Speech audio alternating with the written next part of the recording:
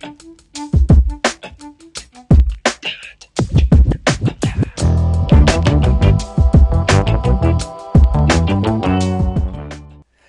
once again everyone, it's Michael from Fujifilm.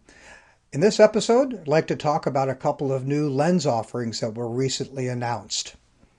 Let's start with this one, the XF16-50mmF2.8 to 4.8 R WR.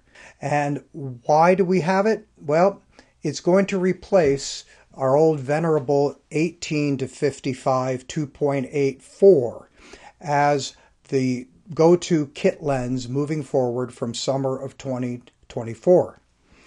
It is about the same size as the 18 to 55, but the 1650 is a tiny bit lighter. Now, you would say, okay, it's 2 millimeters wider and that's not a big deal, but it is actually 11% wider, and that's actually noticeable.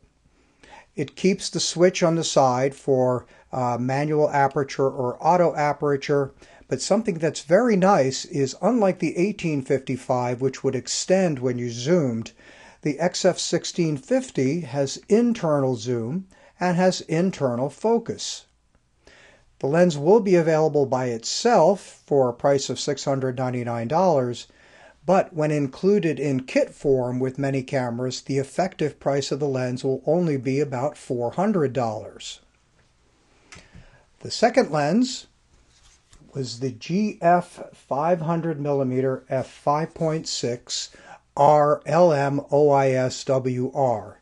So yes, it's weather resistant, as you would expect a lens of this caliber, and it is at 500 millimeters, twice the focal length of the 250mm f4, which gives you half the angle of view, which is something that we really needed in the GF optical lineup.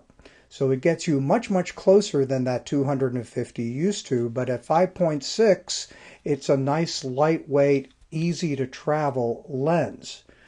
The price of this lens will be $3,499. Now, it couples very, very well with the GF 1.4x teleconverter.